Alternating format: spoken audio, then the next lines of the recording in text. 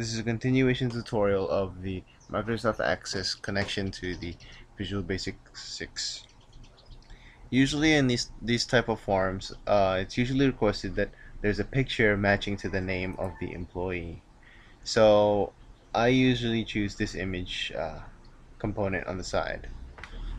Now just make a picture to your liking and size this image.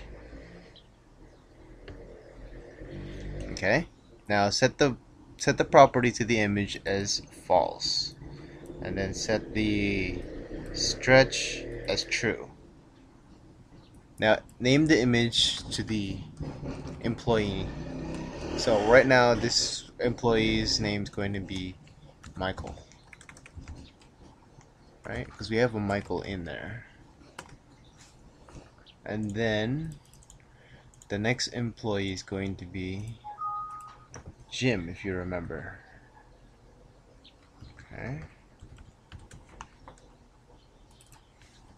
I just copied and pasted whatever I created there on this on the first picture, so that there's consistency.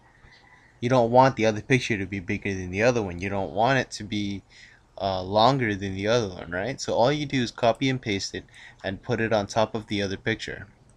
Remember, all these pictures are visible false, so whenever you run the program, all the pictures will not be seen. Okay, I'll show you what I mean. Right now, there's no pictures on selected for the images here. So if you run it, nothing's there. So if, for instance, if we were to put in an image right now, wait a minute, why is there an image? Image 1 is Pam. Image 1 is Pam. Okay, so we go over to picture property and we select the picture that we would like to choose for that one. So it's Pam. Alright, so in this layout, the layout view, the design view, you can see the picture, but if you run it, you won't see it because the property is false. So first we're going to select the picture for Jim and Michael.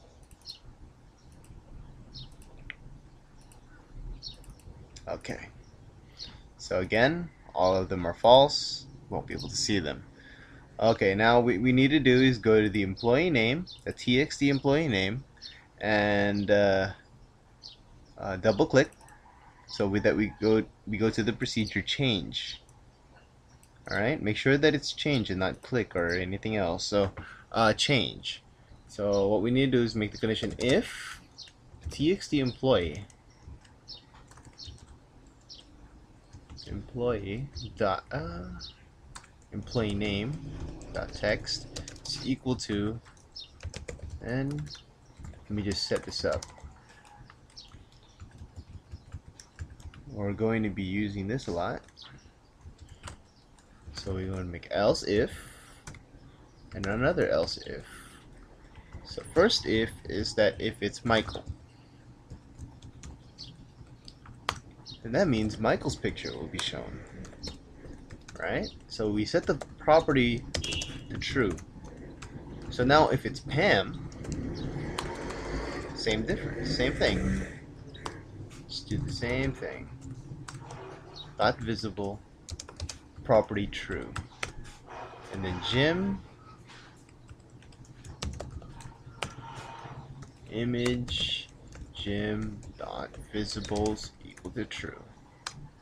Now if we run this, you see Michael, you see Pam, and you don't see Jim. We go back, only see Pam. That's because Pam is on the top of all the pictures, and all the pictures are now true. So what we need to do is make a private sub of our own to make it that all the other pictures are false when the other one is true. So I'm going to call this private sub invisible. Okay, so create our own private sub. So we just type in all the images. Visible is equal to false. Pam visible is equal to false. Jim is false also. So So what we're going to do is we're going to call visible. I'm sorry, invisible. Okay. So if we run this right now, it should work fine. Michael, Pam, Jim. See? It's no longer only Pam. Okay. Let me explain what happened there.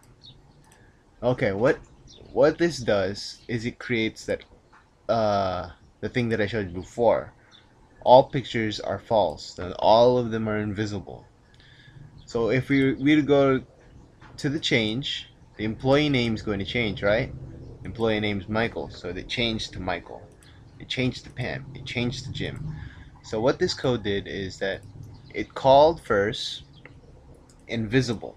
That means it made Michael invisible, Pam invisible, and Jim invisible. And then it went through and said, if the name is Michael, make it true. And then the name is not Pam, so it didn't go through here. The name is not Jim, so it didn't go through here. Now, it changed again. It called invisible. It's not Michael, so it didn't go through here. It's Pam, so it made this visible. So I hope you understand this tutorial, and thank you for watching.